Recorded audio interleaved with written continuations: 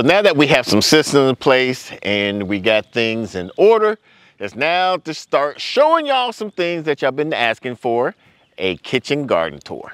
Since moving here, a lot of people have joined our channel and we really wanted to give an opportunity to introduce ourselves. Now my name is Sydney with an I. And I'm Tori with a Y. And we are The Naked Gardeners. Prior to being here, our channel started off as an urban backyard gardening channel out in the Dallas County area. And a year ago, we graduated from that onto our homestead. Now we're a first generation homesteader that moved out into this 6.5 acres farm. We're trying to inspire others as we become more self-sufficient and promote regenerative agriculture principles. And we're going to show you some fun DIY. And show you how to grow your own food, but most importantly, share the mistakes to probably, maybe, hopefully save you from some. Right now we have a city house cat, some egg-laying chickens, some ducks, and we're raising different types of meat birds to try to figure out what is best for us to raise. We're empty nesters / city slickers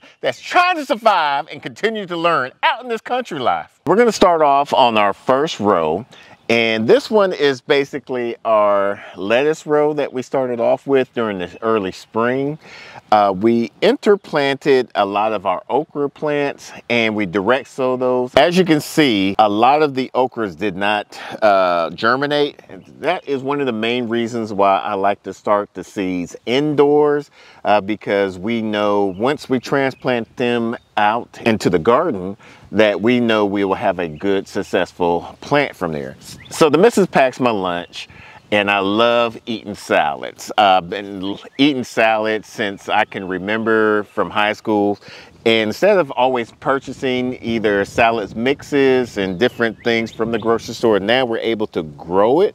And so it's great now that we can start harvesting some of this lettuce before it goes to seed and pack it for our lunch. Before we had put this lettuce, we had some spinach that kind of overwintered and it started not looking too fair. So all I did was just chop it off and just allow the root to stay in the soil so that way it can feed off all the other microorganisms that's in the soil. Here are some of the collards that didn't make it through the frost that we had back in February, but it eventually started to grow. Then we got this little heat wave, and so they bolted, went to flower, now they're going to seed. And oh, that is nice right there. We got a pollinator right there that's feeding. So this is one of the reasons why we let this plant go to flower to help feed the pollinators. And we want to be more self-sufficient, like we said. And so we're going to harvest these seeds so that way in the fall time, we don't have to rely on seed companies. We can just plant these seeds directly into the ground. This is our second row. And we have right here is our bush variety of green beans. And I had planted all throughout here. And as you can see, we're missing some spots, which is another reason why I like to start the plants indoors, but it still would do pretty decent. Next month, I'll do a succession planting of these. So that way, when these die out, the other ones will come back and we'll be able to still continue with our harvests of some green beans. This row is basically considered our determinate tomato plants, and we have Romas in here. Now, there was a design feature that I wanted to do when I planted all of these crops. Surrounding the main crop, I have either a flowering plant like this calendula, or I will have a herb like either some type of like rosemary or onion or something of that nature. One is they're going to help attract the pollinators while hopefully deter the pests or rodents from coming around and eating our main crop. But the calendula is kind of like a sacrificial lamb for the aphids also. Correct. And most of all of these plants that we try to do in our kitchen garden will be a perennial plant. Calendula isn't a perennial plant. However, it's a self-seeding annual plant. And what the missus has been doing is been taking some of these flower heads after they spent their blossom and just put them directly back into the ground. And what they'll do is the following season, or maybe even later on during the end of this year, will reflower and start to germinate and grow more calendulas. This is our third row, which is our sweet pepper row. And normally our sweet peppers are doing a lot better than our hot peppers. For some reason, this year they're not doing too well. Right here was supposed to be a black-eyed Susan flower, but they look like bachelor buttons. The seed packet, to be fair, was a black-eyed, because I'm the one that planted them, and that I never grabbed a bachelor button. Yeah, because we grew it at our old place and they were okay, but we always wanted to grow some black-eyed Susans, and we thought we had it because it was on the package, but these look like bachelor buttons. So we're just going to continue to have them here. Once again, you're going to have your flowers and your onions in between the main crop to keep the pests from coming and eating our main crop and encouraging the pollinators to help pollinate our main crop. Here is a parsley that survived the winter frost, and it's about to go to seed, so we're going to allow it to go to seed. So once again, we're going to try to allow one plant hopefully to go to seed, and we're going to harvest those seeds so that way the following season when it's time to plant them, it'll be from our own stash and not from a seed store. Not saying that the seed store is bad, but we like to not to be reliant on other people. This is our first time growing a white borage, and it is grown massive. We got 4 plants in here. It looks like it's shadowing out the peppers here. So what we're going to do to alleviate that is we're going to take 3 of these and transplant them somewhere else on the property. This is our first successful year of growing onions. Normally we grow bunching onions, but I was watching a video from Lady Cheryl, and she was suggesting that we just for the onions to get a nice sized bulb is to push down the soil around the bulb. That way the bulb of the onion will be able to expand. And look at these. These are doing fantastic. Here in our 4th row is our indeterminate tomatoes. Now with indeterminate tomatoes, they can grow anywhere from 8 foot up to 12 foot in length. On here we have different varieties of indeterminate tomatoes, and at the beginning of the bed we have some garden sage and some more borage, but this one is the regular kind of borage. Sage is of the mint family, so normally I won't have it in the bed because they will spread, but for this reason, I'm just going to try it out to see how well it does spread or not. And it's a perennial plant, so it will continue to grow and die back during the fall. For indeterminate tomatoes, you don't want to use these type of trellises because they will just flop over it. I got a way to show you how we're going to get that. In the meantime, we got some German pink. Here we got some Brandywine. Here we got what mostly people use is the Cherokee purple.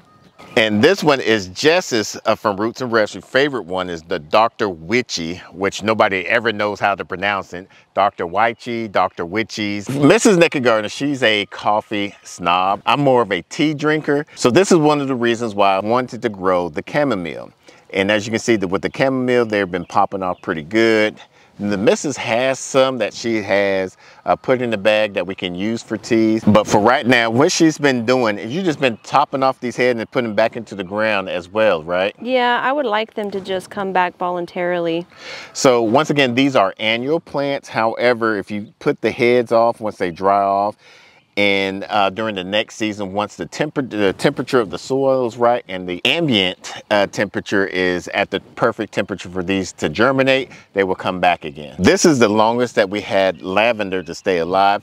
We would like to try to either infuse it into some type of oil or make some type of essential oil, or even use it as a soap, put it as a scent for some soap. So I'm glad this is able to keep on going, and it's going to help with the pollinators. So this is our 5th row, which we consider the hot and spicy pepper row. Now, all of these peppers are jalapenos, and we have to start taking some of the flowers off of these plants because we want to make sure they get a certain height before they start producing any type of fruit. Now, the reason why we're going to be focusing on making sure they don't flower is because we want the plant to concentrate all its energy in its root and establish a great root system and a stem system. This is our 6th and original no-till bed. And here, it's amazing how we have the zinnias here. They were looking not too great when we first transplanted them into this bed, but after they got to about a 6-inch height, we kind of pinched them off, and now they're getting a lot bushier. And I added worm casting, and now their stem and everything looks a lot healthier. Up on the trellis, we have some Market More slicer cucumbers, and they've been budding and just growing like crazy. And you love those because you just like to eat them just straight up. Yeah, I'll get me some hummus or some ranch, whatever like that, and that'd be my like midnight snack or whatever it may be. Once again, we had some black-eyed Susan, we thought was a black-eyed Susan. I think they're either asters or bachelor buttons, I'm not sure. About towards the end of last year, we added these in-ground worm bins, and they have been a great help for our last place where we were at with fertilizers. And it's great because it's just us two. We don't have a lot of food waste, so we're able to either put our food waste into these buckets, which is going to attract other beneficial microorganisms like worms and whatnot, and along with our vermicomposting bin. When we see a plant that needs an extra boost, it's great that we're able to get inside these buckets and put some fertilizer of the castings around the plant. At our calendula right here, we've noticed there is some aphids on here. And when it comes to soft body insects, we normally use a cold pressed neem oil because it has an active ingredient of azadirachtin, which helps deter and kills off any soft body insects. However, we had a company reach out to us wanting to try their hobo oil in it. And this is a perfect example of when we should try this out. Now, when you're using any type of oil, first of all, since it's an oil, you want to use it either later on the evening, and you want to make sure you have a surfactant with it, will help spread out that oil. We'll put about a tablespoon in here along with a tablespoon of a surfactant. We mixed it up, and with this being a flower, we normally wouldn't even worry about that, but we want to try this out. So we're just going to spray here, and we're going to let it sit for about 48 hours. And if we see some results, we'll spray from 7 to 10 days and just whenever it's needed. If it rains, we'll spray again, definitely. But all you do is just spray, and you definitely want to, like I said, spray in the evening time, especially when you're doing with flowers, because you don't want to harm any other beneficial pollinators. So we're just going to spray, make sure we cover all of these aphids. It also will sunburn the plants. Yes, that's why with the oil, you definitely want to use it in the evening time. And when you're doing these organic pesticides, you want to spray it, like I said, 7 to 10 days. This is our first year being successful with growing coneflower or echinacea, and we're already getting some buds off of here. Once again, these are great perennial plants in our area. They are great for medicinal plants, and you can use them as containers. Mrs. Naked Gardener loves these original borage, and they have some great benefits to these. It fights with inflammation if you have with asthma, helps with your lungs, and it's great just eating them off of the plant itself, especially with the leaves when they're younger, because if you wait till they get older, they have a little bit spike to it, but it has a cucumber taste to it. It's a sweet cucumber taste. It's great for like salads or sandwiches, wherever it may be, or you could just while you're doing a garden tour in the garden. Mrs. Naked Gardener always wanted to square off this area, so we added this no-tool raised bed area where we basically have some stone here with some 2x6s, and she planted some corns and some watermelons and some ginger in here. And it's just interesting to see how the corn is already thriving. We did very well with corn last year. We didn't get a good ear of corn, but we did get a good harvest. And since having chickens, if our corn wind up not being as good, it's always good that we can feed it to either our chickens, our ducks, or just put it in our compost bin. Mrs. Naked Gardener loves to grow calendula because it's a great beneficial plant. It helps fight with infections. It's great with different types of skincare. And you made a salve to help fight razor bumps not too long ago, right? It just comforts razor bumps. Yeah, so We're definitely going to be growing this, as she loves to grow this, just like I love to grow my zinnias. Here we have our first set of no-tool raised beds. Here we have grown our hardneck garlic about around the fall time, October, November time frame, and they're starting to have scapes on them. The scape has a nice potent flavor of garlic that we like to keep. We'll chop it off so that way it'll put that energy back into the bulb of the plant. This container right here was from our MIG grow off, and this was the wasabi radishes that we didn't get to harvest. However, it went to flower and now going to seeds.